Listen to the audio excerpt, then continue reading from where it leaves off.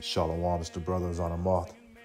First off, I give all honor and glory to my power, Yahweh, and his son, the king, the Malak, the king of peace, the king of righteousness, Yahweh Shai.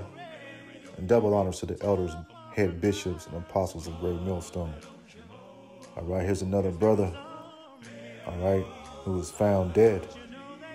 Okay, in the book of 1 Samuel, the Lord speaks that he will raise men up and he will kill men.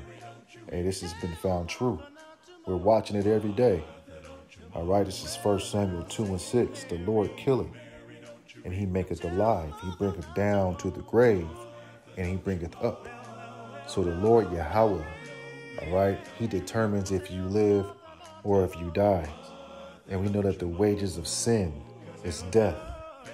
You see, right? So the Lord will bring you down to the grave, and he can bring you up. Now, spiritually, that means that you can be down in the dumps. You can be down in a low estate, and the Lord can raise you up. He said he raised the beggar out of the dunghill. Okay. 1 Samuel 2:7, the Lord maketh poor and maketh rich. So this brother, Marion Barber, he has experienced both sides of this particular scripture. He was raised from the slums to a rich man. All right. But he was brought down low to Sheol. All right, the Lord said he bringeth low and he lifteth up. Okay, so the toils of this life, that you live in vanity and all the things of the world, they're not important. Okay, the only thing is important is serving your creator. All right, and these 2/3 brothers out here and actors and athletes and rappers, they're serving the creature more than the creator. And that's why we seeing more brothers drop. You see? Right? Let's get that. Let's get Ecclesiastes 6:1.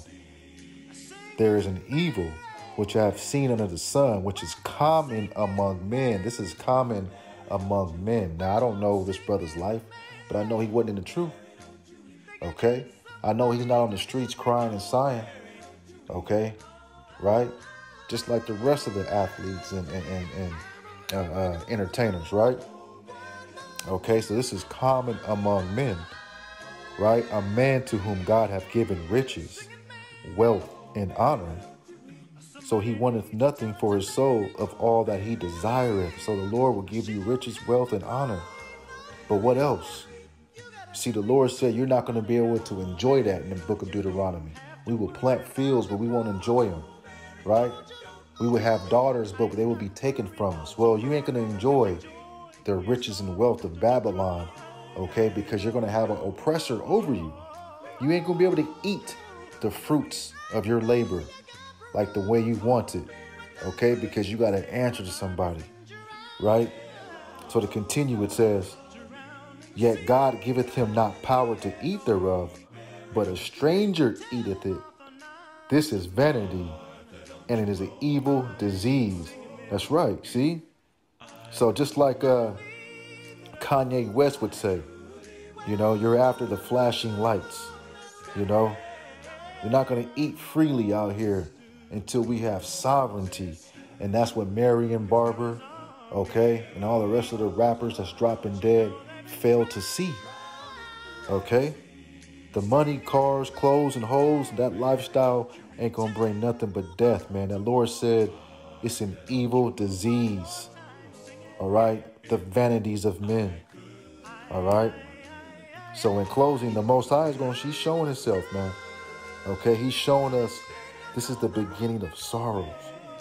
More dead rappers, more dead actors, athletes, all right, and just plain old wicked Jake, all right?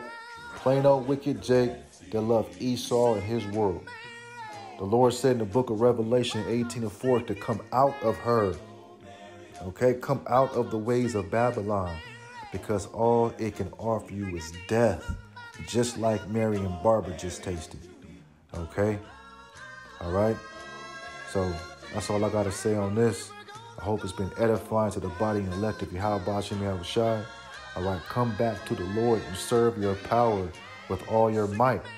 Otherwise, you're going to find yourself in the same situation as these brothers right here and these sisters that's fallen by the sword out here in Esau's world. This the brothers on the moth. Shalom.